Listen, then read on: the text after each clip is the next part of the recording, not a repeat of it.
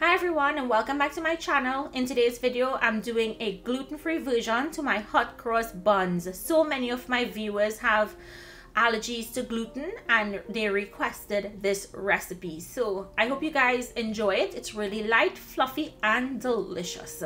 So to start this recipe, we're doing it just like my other recipe, starting with lukewarm milk in a big bowl. And to that we're adding some sugar and the yeast.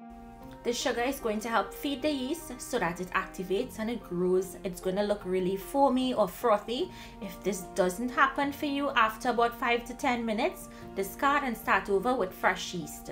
So once it gets foamy or frothy, then it's time to add in the rest of ingredients. I'm going in with some freshly grated nutmeg. You guys know I always love to grate my nutmeg. And I'm also going in with some cinnamon powder. If you wanted to add some allspice or some other flavorings, you can. In goes sugar, egg, melted butter, and the melted butter is not hot, you want it to be at room temperature. Some clear vanilla essence goes in and some mixed essence. I like using the combination of both. I love the flavor and the taste that I get from using both of them. Now I'm using my Danish dough hook here to help me mix this. And one thing I didn't put was that yellow food coloring.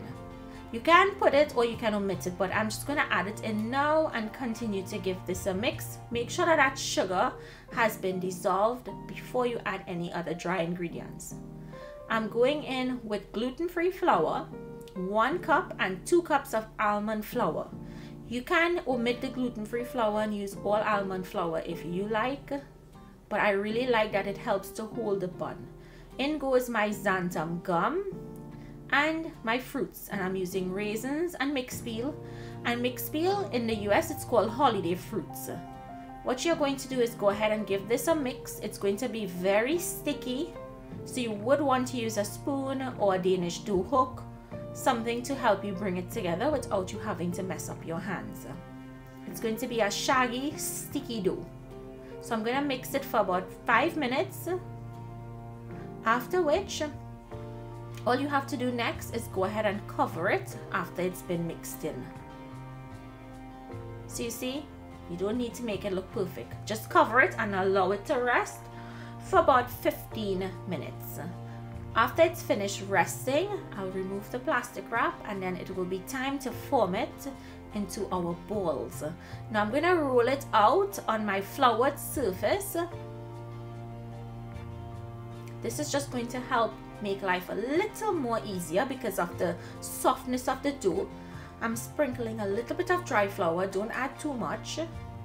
Just bring it together and then you want to start opening it out into a log shape.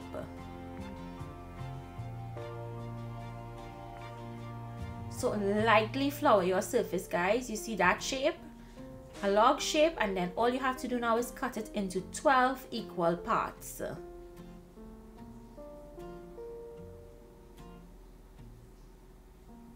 After you have your 12 pieces, you're going to roll it into a ball. If it's sticking to your hand, you can probably try greasing your hand slightly or using a little bit of dry flour, but you really don't want to put too much of dry flour. And these go into your greased baking pan. And they're going to take about 1 hour, probably hour 15 minutes to rise. So you're going to cover them and allow them to rise for that time. If they rise faster, of course, you take them out and you put them to bake, but mine's actually took an hour and 15 minutes. You don't want to rush these, remember they are gluten-free. So these bake while they're baking at 350 degrees Fahrenheit for about 20-25 minutes. Let's make the syrup. I'm adding in my sugar and my water to my pot and I'm going to boil that until it's thick. You just want it to be really sticky, you don't want it to crystallize. So once it's nice and sticky, go ahead and set that aside and allow it to cool down. Next, let's make the icing for the cross. So to my icing sugar or confectioner's sugar or powdered sugar, I'm adding in my milk. And you want to add your milk a little at a time and mix. And as you're mixing, if it's still dry, you add a little more and a little more until you get the consistency of toothpaste. This is what it should look like. If it's thinner than this, it's just going to run right off of the buns. When the buns are finished, you want to allow them to cool down properly before glazing them and putting that cross. So once they're cooled, go ahead and use your glaze and brush it over the tops of the buns, and then go ahead and place your cross. And that's it. Your hot cross buns are now ready. You can have these. I prefer having them while they're warm. They taste really nice.